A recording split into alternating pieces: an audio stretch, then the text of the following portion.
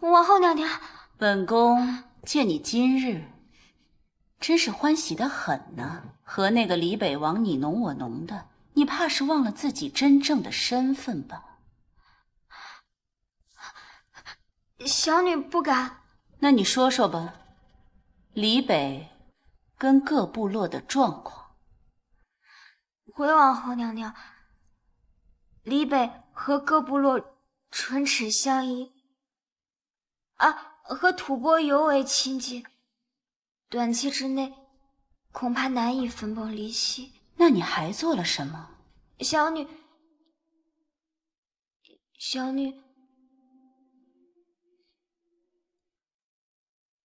下次回来带点有用的消息。李北人要知道你欺骗了他，你可要知道自己的下场。是。这件事情绝不能把吉烈卷进来。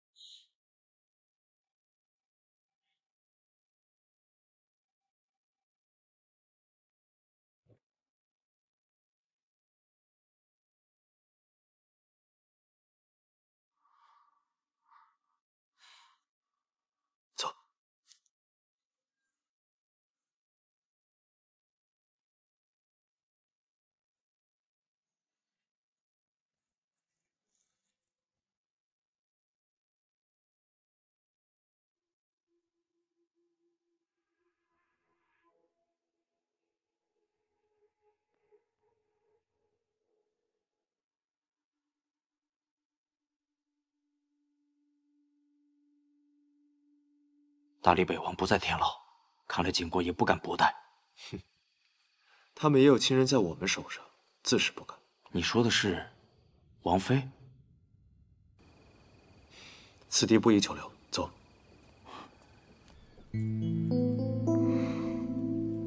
这么晚了，他能去哪儿呢？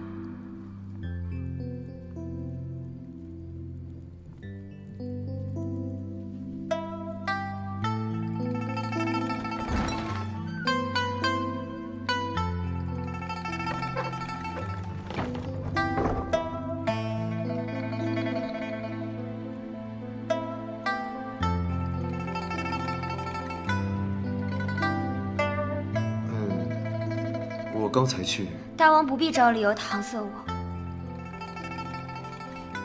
我想和你做一个约定。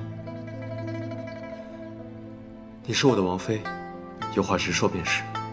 你我在景国的这些日子里，可否互不过问，互不干涉？王妃今日有些奇怪，请大王答应。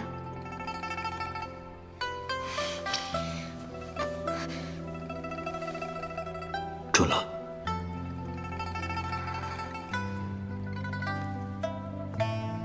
谢谢。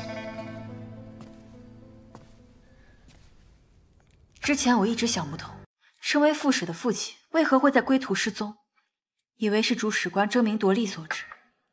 但那日沙漠遇险之后，我开始相信主使官所说是意外。闭嘴！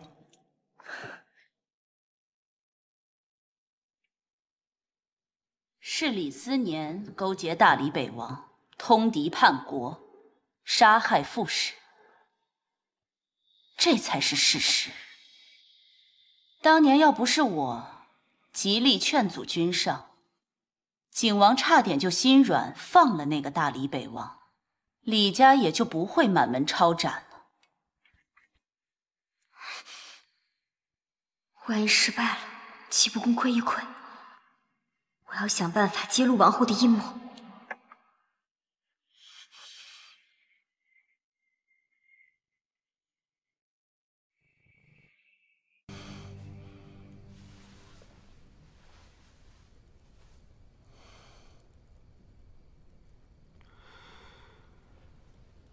这么晚了，他能去哪儿呢？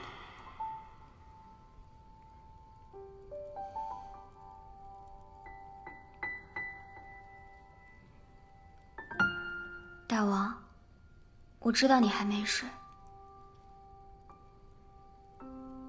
你可愿相信我？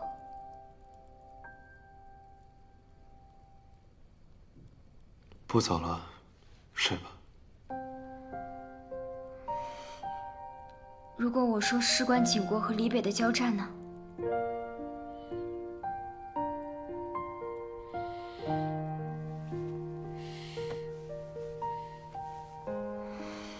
王妃不会是要告诉我，你要站在李北这边吧？我绝不会对李北不利。说来听听。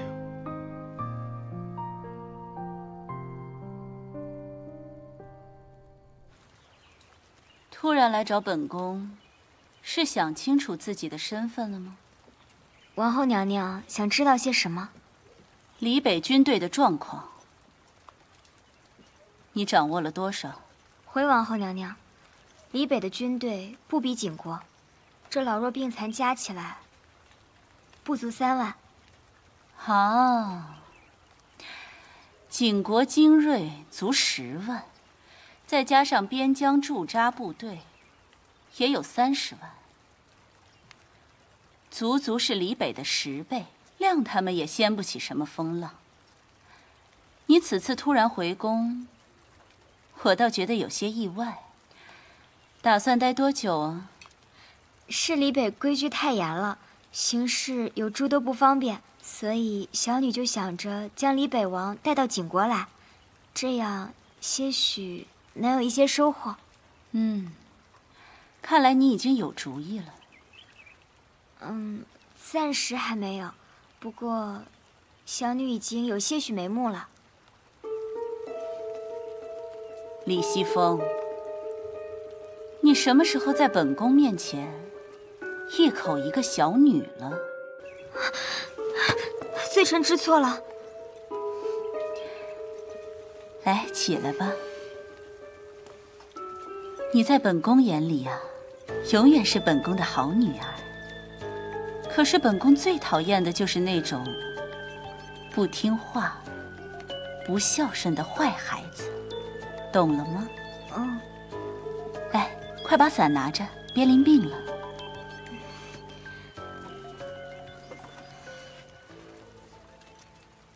你给我等着！